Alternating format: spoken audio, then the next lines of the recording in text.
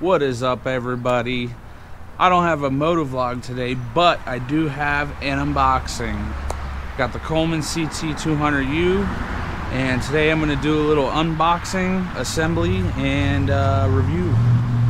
So there's Black Betty. That's another project. That's a go-kart that my brother bought for the kids. Let's get to it. I haven't even opened it up yet, so we're going to cut her open and see what's inside.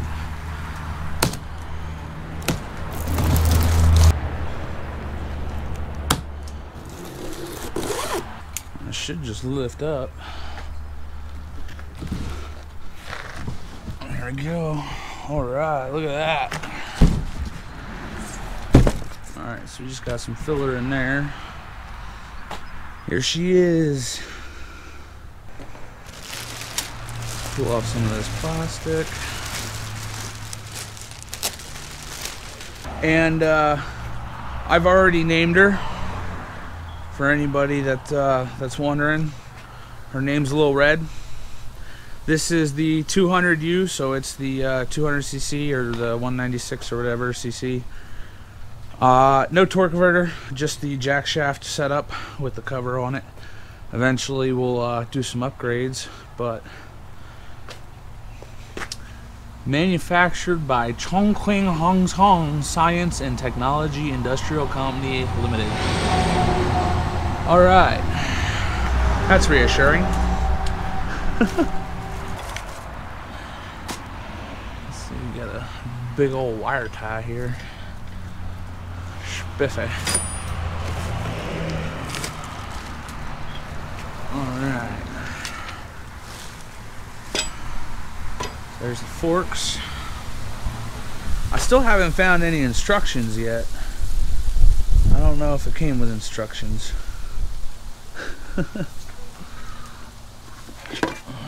Oh, look at that. There's the instructions right there. Oh, it even comes with a little toolkit. Look at that. Maybe I didn't need all mine. Let's see what it came with. Wrenches. Alright, alright. What do we got here? Some cheap YNK, I think. I don't know. Anybody read that? Is that what that says? YNK? YNX maybe? I don't know. Alright, so we got an 8mm, a 10mm. Not bad. 17 and a 19. A 13 and a 16. A 19 and a 17. Alright, so there's two 1917s. And a 12 and a 14. So it's all metric. That confirms everything was made in China. We got, this is our front fender here. We'll put that to the side. Keep that nice yet. And put it over here with Black Betty.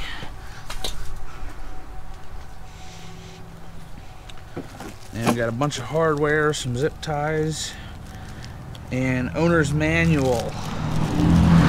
And what else? Is that a warranty or assembly pre-ride inspection? Alright, so we'll reference that just to make sure we're not doing anything wrong, because I only want to put this thing together once. To the owner, congratulations on your purchase of a Coleman Power Sports off-road mini bike. Hell yeah. Oh, does this have that California emissions? Ooh, it doesn't. Sweet. Thank God. Alright.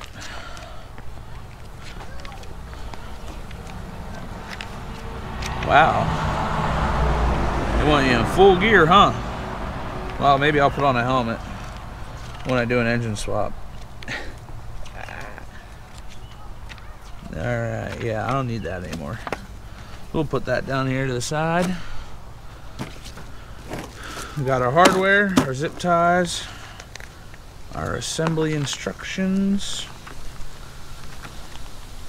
Look at that. Alright, so everything's pretty much straightforward, but I do want to check orientation of certain washers and whatnot for the assembly here. So That'll be for the front wheel and for the forks there. a small one on top and a large one on the bottom. That's what it wants. And then another large washer on the very bottom. Alright. Alright, let's get to it.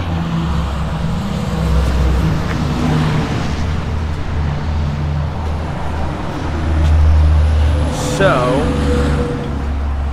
the forks are going to go on this way, obviously. But, ooh, look at that. That's healthy. What's that on? Oh, that's the throttle. Nice. Okay.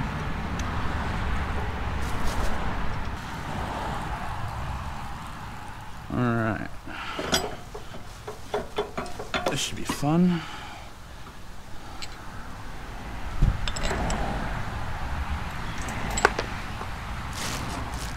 Yep.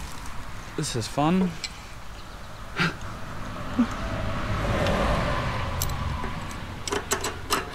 There we go. Alright, so that's like that. Now that says, wow, that's weird.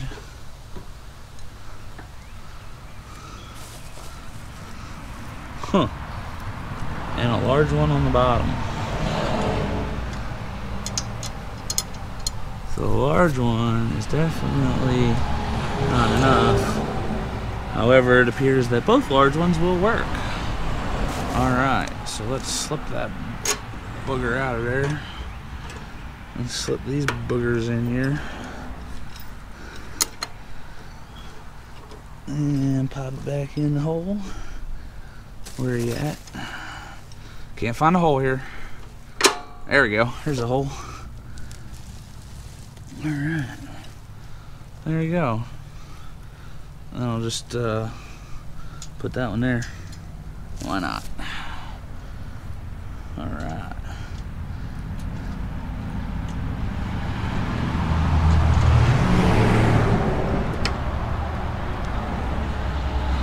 So we'll go grab them Chinese wrenches and whatnot. Okay. Alright, so who wants to guess what size these are? They appear to be 17s. Haha. More like a 16, but whatever. Oh, okay, so that's definitely not a 17. We got a 16. Nope. That's a 16. Okay, so we got a 16 and a 14 maybe? There we go. 16 and 14 for the tree. Alright, so it's kind of some poor routing there, but whatever. Alright, cool. Got the forks on.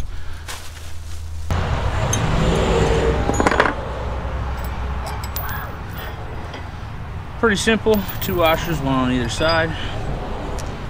Now's the fun part, because the mini bike is sitting on the tire and I gotta get it off and put the tire on. Huh. So let's see here. What can I do? Get these wrenches out of the way. Maybe I can like pop it on there or something. Maybe. Let's find out.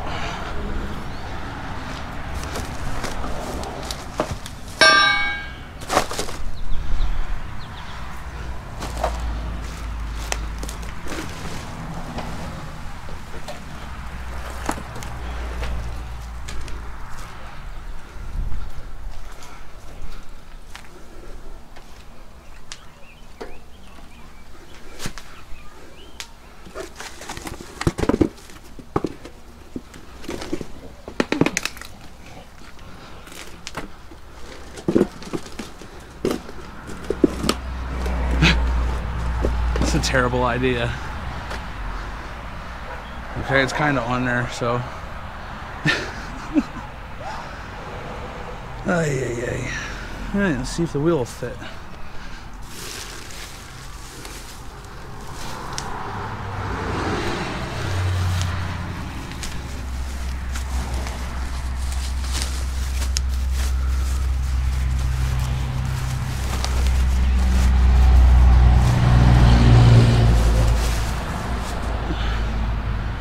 There's like grease all around the outside. Alright, that'll work.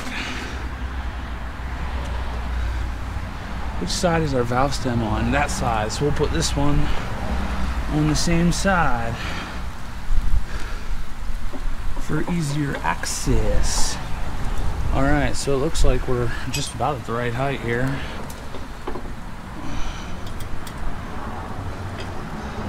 Pop this bad boy in place.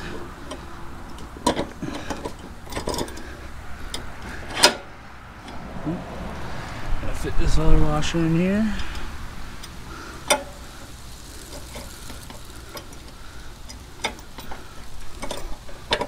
Look at that. Perfect. Now these are definitely going to be, well, this one's definitely the 19. This one might be the 17. Yep, that's 17. Yep, that's 19. All right. Let's get it. There we go.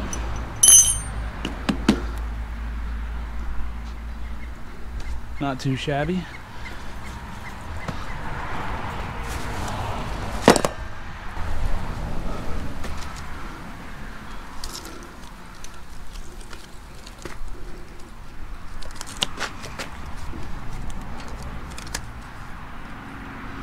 Wow!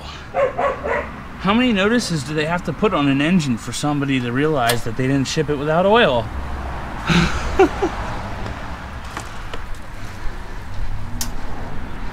Alright. Nice, nice. Okay, I guess. Made in China. Heck yeah.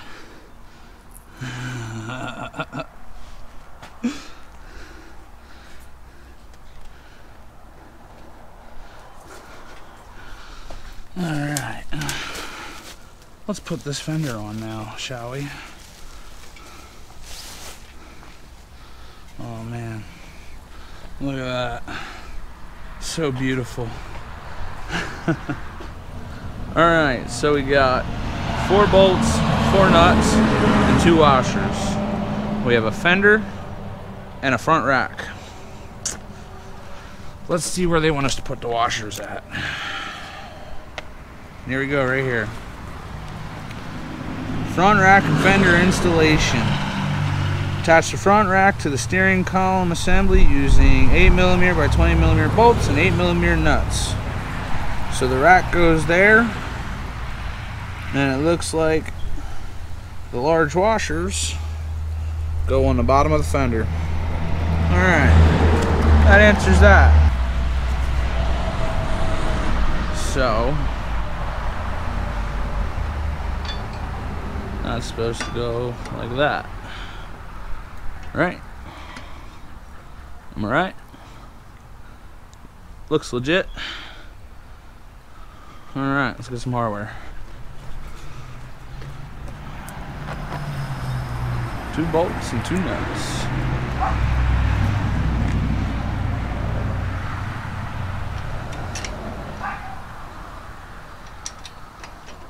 Ooh. Put that one in there.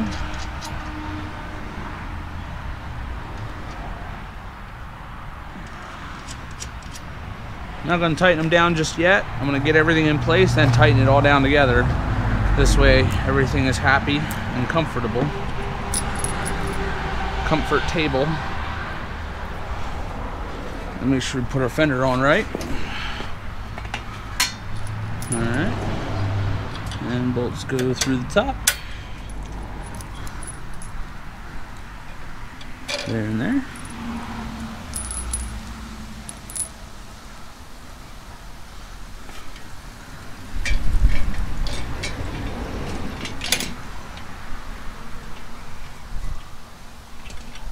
This is where it'd be useful if I had another 2 or 3 hands.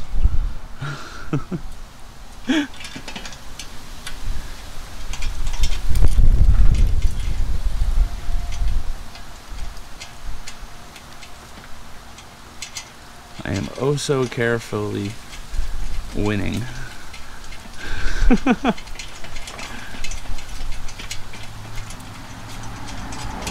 Oh yeah, that's a win. Alright, put this other washer up in here.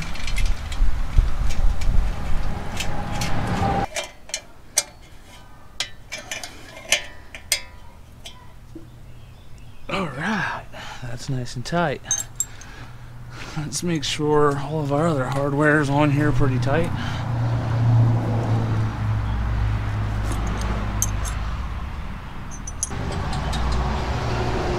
Make sure our engine's on there solid.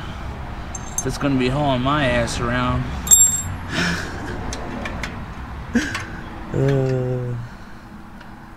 Oh! Wow, it's a good thing I checked that. Let's get them tightened up. What size we got underneath here? A 10, really? Wow. This is sad. This is really sad.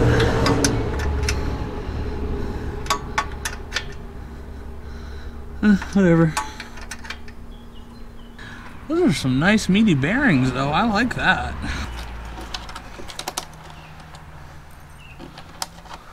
Let's get our cover on here.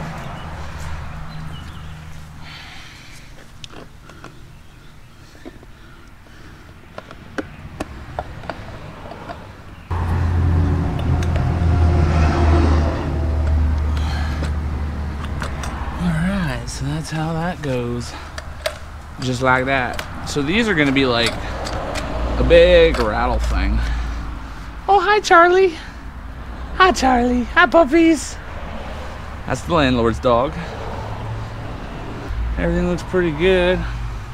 I'm gonna tidy this up here.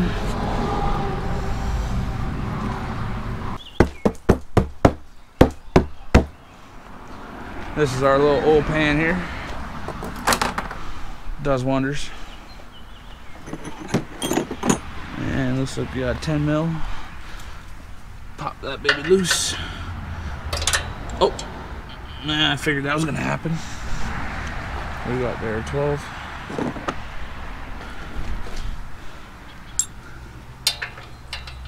Ooh, maybe a 14.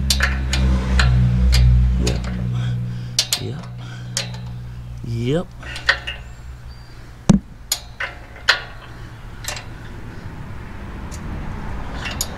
Make sure that's in there good.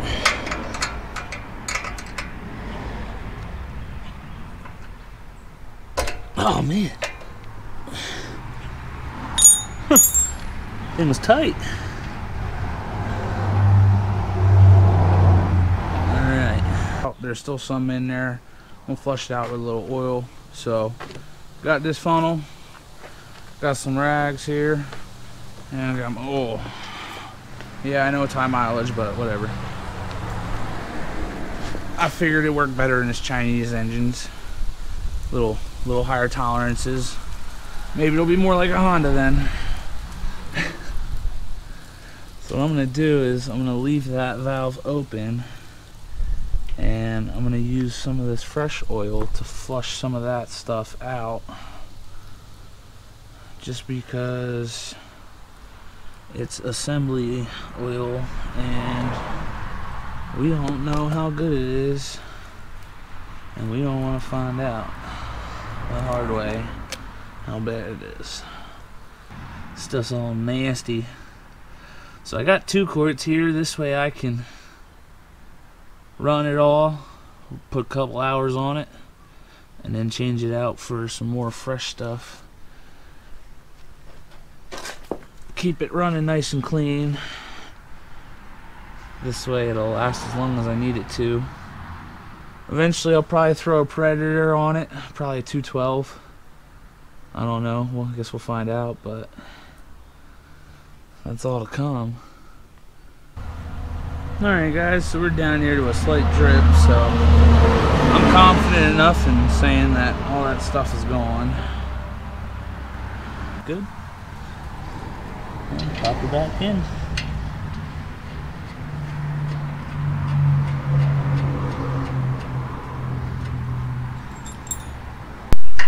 Alright. That nice and snug. Alright, now we can put some oil in her.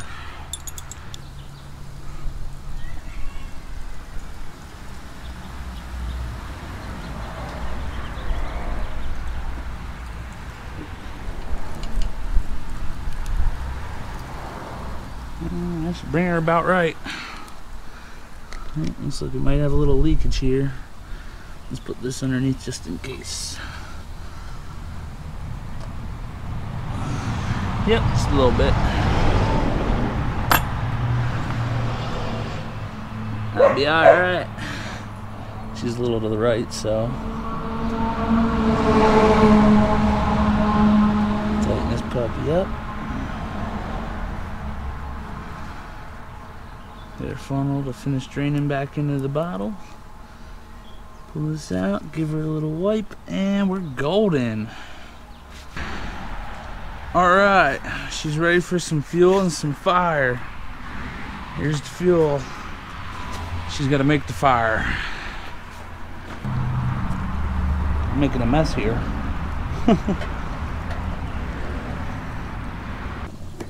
Alright, that should be plenty.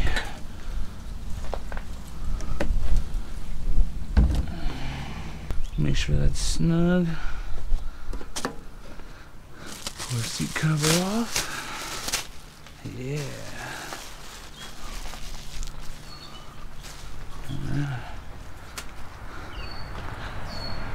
Let's fire her up.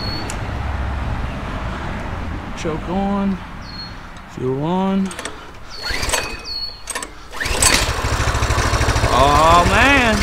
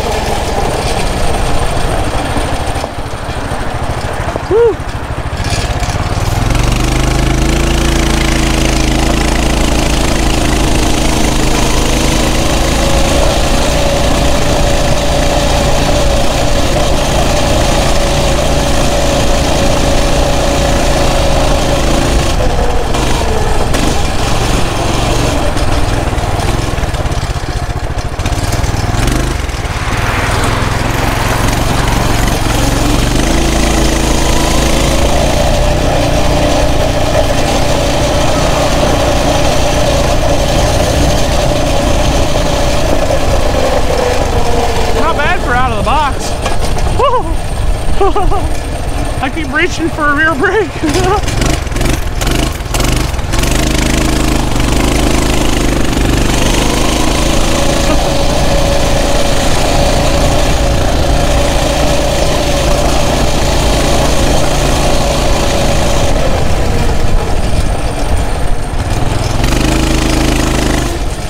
Alright, so the brake can be tightened up a little bit, but all in all, not too bad. Now just keep in mind, this thing's rated for people up to 200 pounds, and I can tell you right now, I'm well over 200, but even then, not bad. Getting a good review from me. Alrighty.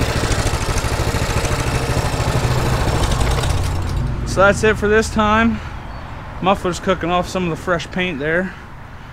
But more's to come with Black Betty. Got some more parts in, some more stuff to do with her. And got another little project here. We're gonna dig into that at some point. Might start throwing some of that onto the vlog. We'll see. We'll see where it goes. That's it for today.